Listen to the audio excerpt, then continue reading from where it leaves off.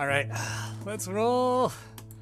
Alright, welcome back. So we have, oh, let me put the source in. This is European Girls MO. EGMO 2023-2, problem 1. So in this problem, there is an acute triangle ABC. And there's a point P on, okay, oh, it's one of these things. Ah! Alright, so we're gonna make this smaller so it actually fits. And then P is intersect circle BC against segment C. Q is intersect circle CB against segment B. And then T is the circumcenter of, what the heck? Okay, H is triangle center ABC1. S is the intersection of line BQCP.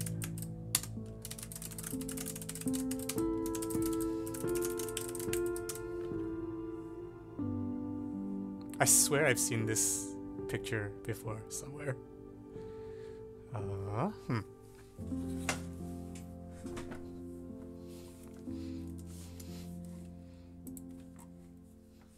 Anyways, T is the center of APQ3. Okay, so...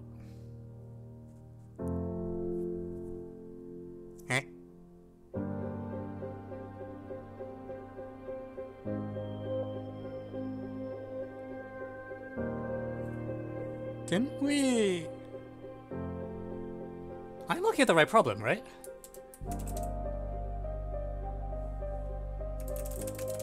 Hang on.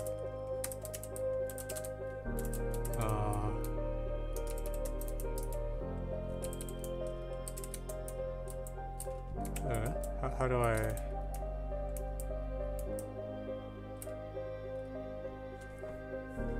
Cause didn't like... Okay, let me explain what I'm confused about, or why I'm hesitating like this. Because a long time ago, I remember doing another European Girls problem in 2014, and that problem, give it a moment to compile.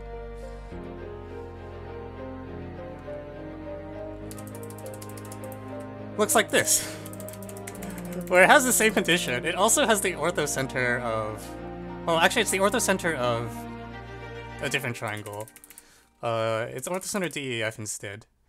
But yeah, it's okay. All right, so this is not quite the same thing. No, is it the same thing? Hang on, am I being stupid? This is not literally the same problem, right?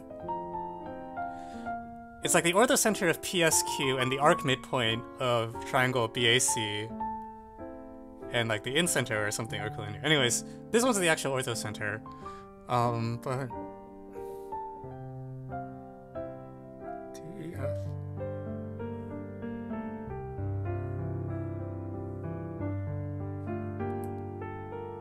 Am I being trolled?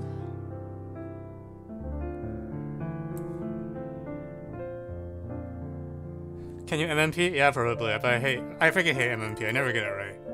And also, apparently, so the contestants don't get it right either. Okay, anyways,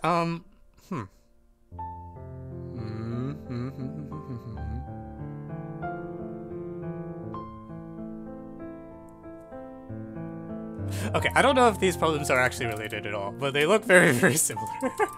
So I'm kind of staring at this being like, really? Anyways, okay, let me actually do the problem that we were asked. Dun-dun-dun.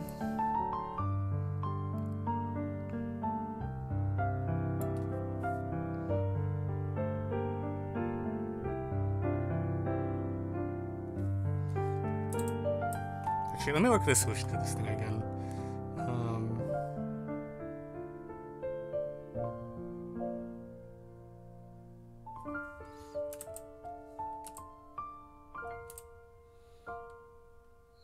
Okay, never mind. We'll just pretend that it's not related because I can't shake the feeling because like it's literally like only two of the points are different, but probably barking up the wrong tree. Okay, so what do I actually do? Okay, well, we'll draw in the arc midpoint, because that is actually important, I think, in this picture. Where if you draw in the circumcircle, the arc midpoint of M is pretty significant. Or arc midpoint of upper arc BC, because it's the center of the spiral similarity / congruence that maps PB to CQ. If I remember right. So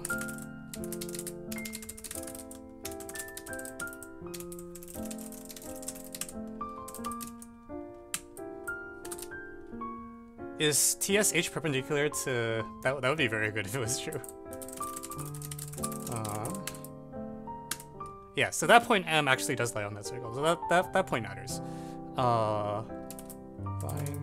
TH. Yeah, it looks pretty perpendicular.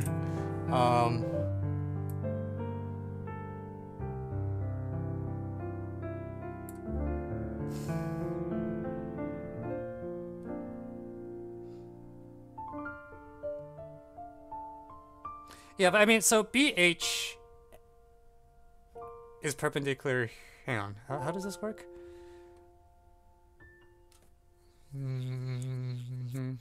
Wait, what is that? Oh my god, what am I doing? So BH is perpendicular to this, and then this is a, what do you call this thing? It's an isosceles. Yeah. So H is actually just straight up the orthocenter of SBC. Like it's actually straight up the orthocenter because BH is perpendicular to CP, and then CH is perpendicular to BQ. So at this point, H is actually just bait. I think the problem really should say prove ST is perpendicular to BC, I think. This orthocenter doesn't matter because H is the orthocenter of triangle SBC from that. So we can just kind of ignore H. And AH does not look did I type the wrong thing? Wait, oh wait, something's wrong. Hang on, what am I doing? Oh mother. Shiba! Okay. Something's wrong. Something's very wrong. P is on AB, Q is on AC, P is not equal to P, BQ... Oh crap, I copied...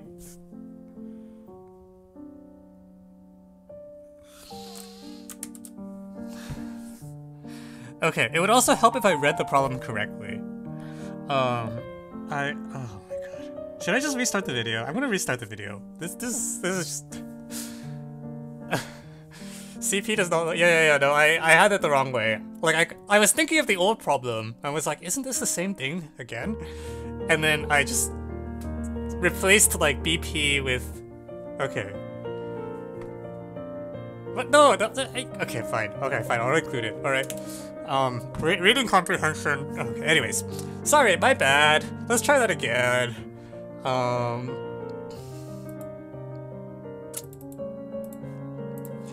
Okay, so Q is the reflection of C across line BH. That's the actual definition. And then P is the reflection of B across line CH. Alright. Okay, so now we have a problem that looks like this. And, M is not important anymore. I'm just... Oh my god. Oh, I'm so...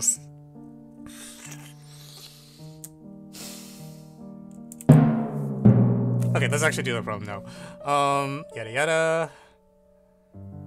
So this time H is the incenter of triangle BSC, right? I'm not screwing this up? Triangle center BCS 1. Yeah, it's the incenter. Because, okay, great, amazing. And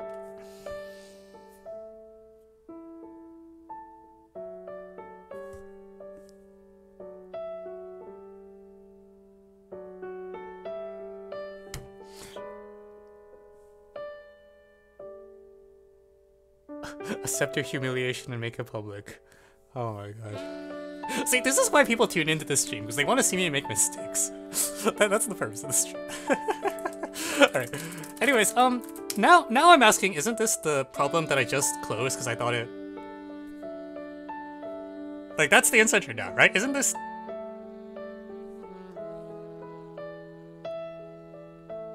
Am I an insane person? Okay, let's open this file again.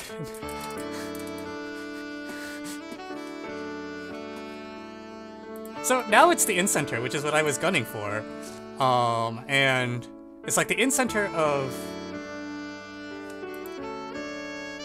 S, if you change the label here to S and this one to A,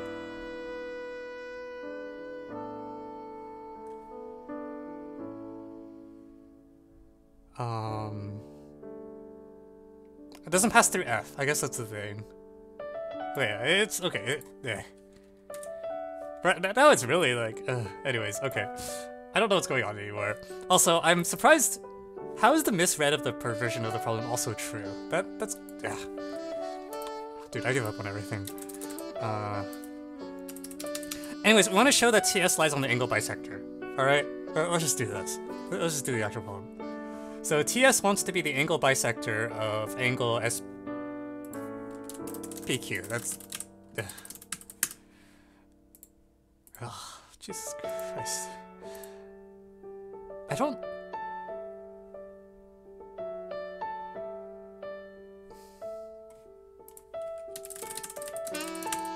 It is cyclic.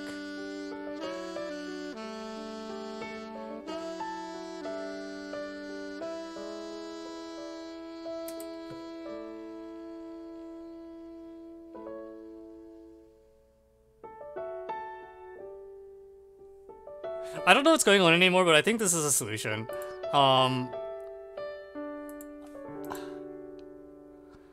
Yeah, so H is the in-center, so like in the misread version of the problem, we can just ignore the point H. How do you know H is in-center? Because H is on the bisector, like, here. Let me color these two. Let me color this guy, and this guy like a different color.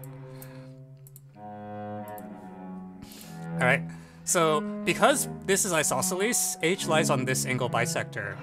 Like BH is the symmetry axis. If you have an isosceles triangle, the height, angle bisector, median, etc. are all the same line, but I don't know what line you call it in that case. But anyways, yeah, it's the symmetry line, and then similarly for the other one. So BH bisects this blue angle, CH bisects the other blue angle. So this is the in-center, and we can forget about CH. We just want this green thing to be the angle bisector.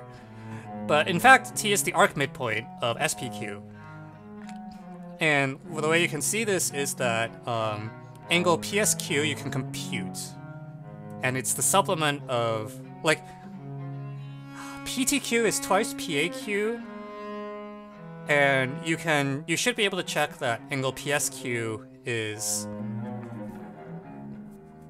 You do the angle chase, right? Because this angle is computable, this angle is...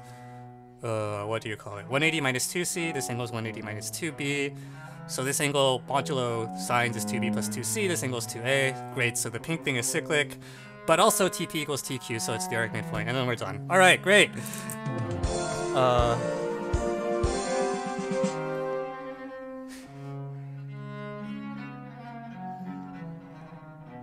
But like, I really cannot shake the feeling that this is the same problem as the one from 2014. Same contest, but 8 years earlier. Right? Because...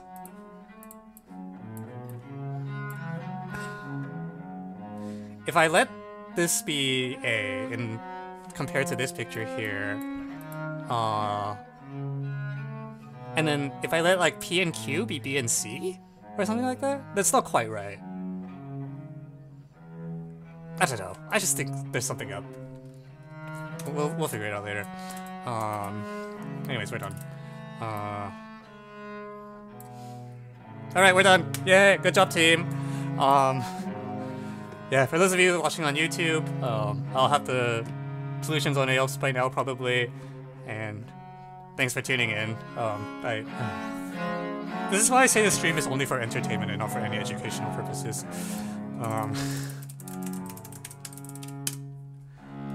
Alright, cut.